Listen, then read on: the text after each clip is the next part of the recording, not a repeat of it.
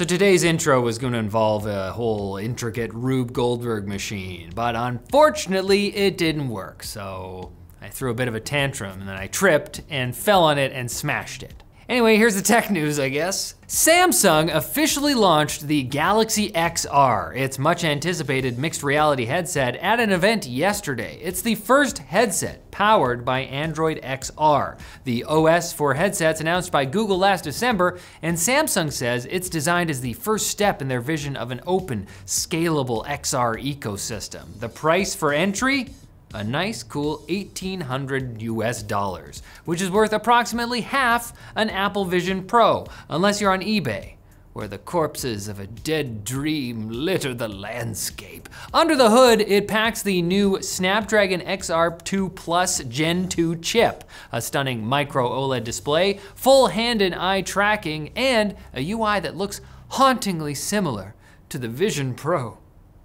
And of course, Google's Gemini will let you do amazing things you couldn't do before, like organize your windows. Do people still want an AR headset after the Vision Pro bombed? Well, just in case they don't, Samsung confirmed they're also working on smart glasses, which could compete with Meta's Ray-Bans through a partnership with the brands Warby Parker and Gentle Monster. So whether you want to enter the metaverse or just forget what sunlight looks like, Samsung's got you covered, literally. OpenAI has fulfilled the prophecy and introduced Atlas, a web browser with ChatGPT built in. Atlas is meant to become more helpful over time by using its memory of your chats and searches to better comprehend what you're doing and complete tasks for you. If an AI learning to understand and imitate your browsing behaviors scares you too, don't worry. The feature is completely optional, so you can make it so your browser won't even know that you're gaslighting it. Plus, OpenAI says Atlas will pause to ensure you're watching it when it accesses sensitive sites like your bank, or when it just learned how to stand on one leg and just wants you to be proud of it. Look at me, look at me. But what about incognito mode? I hear all the freaks saying. Hey, don't worry, Atlas has that. And it will temporarily log you out of ChatGPT, so it will remember nothing of your secret tryst. But that also means it won't remember the specific kind of cat photos you like. Moving on, Atlas's announcement video shows it's shopping and filling carts based on simple prompts, which is a worrying level of power, given that security research from Brave Software found that hidden text in an image can manipulate AI browsers like Perplexity's Comet. They showed that this text can trick a browser into, among other things, visiting a hacker-controlled website. Great, we're putting our web browsing in the hands of a hallucinating, gullible Greek titan.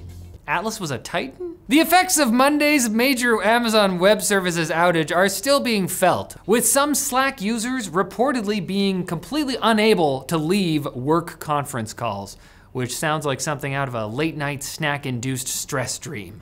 Speaking of sleeping, during the outage, thousands of 8-sleep bed owners found they couldn't adjust the smart bed's position or temperature, resulting in some folks roasting in their blankets like proverbial pigs. I'm not calling these poor people pigs. I'm just being clear about that.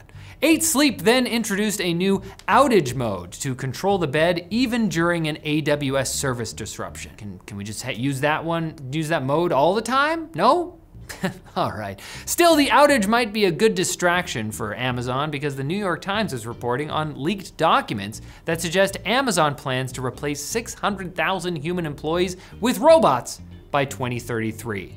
The report says Amazon's robotics team aims to automate 75% of the company's operations, and they're expecting to cut around 160,000 US jobs by 2027. However, an Amazon spokesperson attempted to downplay this news, telling The Verge that this holiday season they're planning on hiring 250,000 humans, who may or may not go on permanent holiday shortly afterwards. Seems like Amazon could use some business management help from our sponsor, Odoo. They're in the business of helping businesses do business. And you might think, well, Riley, that's pretty broad, okay? What do they help with specifically? But that's just it.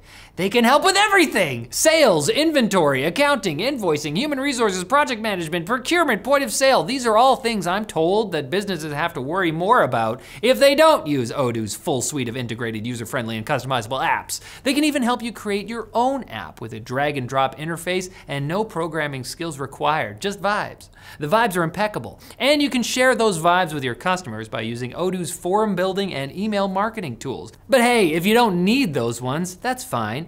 If you only need to use one Odoo app, it's free. Use our link for a free 15-day trial with no credit card required, or book a demo with our expert team to learn how Odoo can help your business. Fun fact, the Quickbits enjoy watching those marble races more than Rube Goldberg machines. They're faster, and it's all about speed with the Quickbits. You know that more than anyone. Yeah. TSMC has produced the first Nvidia Blackwell GPU wafer on American soil, marking a big win for domestic chip making, sort of. Before these wafers actually become usable GPUs, each wafer still has to fly back to Taiwan for packaging. Now that's where TSMC handles their chip-on-wafer substrate and high bandwidth memory stacking, critical steps that bond multiple chips and stack memory inside the processor. And they have said, we're only doing it there. So until those advanced processes exist in Arizona, these made in America chips will keep earning frequent flyer miles on their way to Taiwan and back. Maybe they'll take a holiday sometime. YouTube is rolling out AI likeness detection, a tool designed to catch deepfakes before they go viral. Because they will go viral. You've gotta stop them. Creators can opt in by doing a quick selfie scan, letting Google's AI compare faces and voices in uploads to detect impersonations. It's just occurring to me now that this also gives them more accurate data about what your face looks like specifically and how to reproduce it. Yeah. Which is the same thing you have to do when you log into the Sora app. Okay, if someone tries to use your likeness, YouTube can flag, label, or block the video automatically. Because if Google is serious about one thing, it's about giving creators the tools they need to fight content created with other tools Google created to fight creators in the marketplace of content. Speaking of AI, a new study by the European Broadcasting Union and the BBC found that nearly 45% of AI assistant responses about current major events contained major issues. For example, Google Gemini claimed the NHS in the UK does not recommend vaping to help quit smoking. Well, not only does the NHS actually recommend it, it's objectively the coolest way to quit. With the younger generation increasingly using AI for news, I think everyone can see how that could start getting a bit, capital H, hairy. I don't know why there was a capital H. A tiny bionic eye implant, first developed by a company called Pixium Vision back in 2022, is finally delivering on its promise, helping blind patients read again.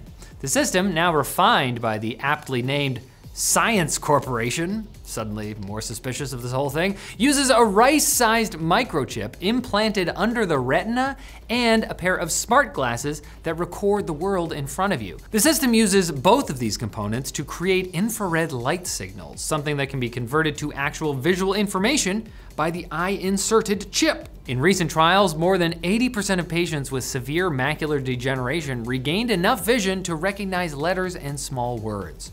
At this rate, we'll need implants just to unsee half the stuff on the internet. When are those coming? And researchers in Japan have made a breakthrough in the field of enteral ventilation via anus, AKA EVA, AKA butt breathing.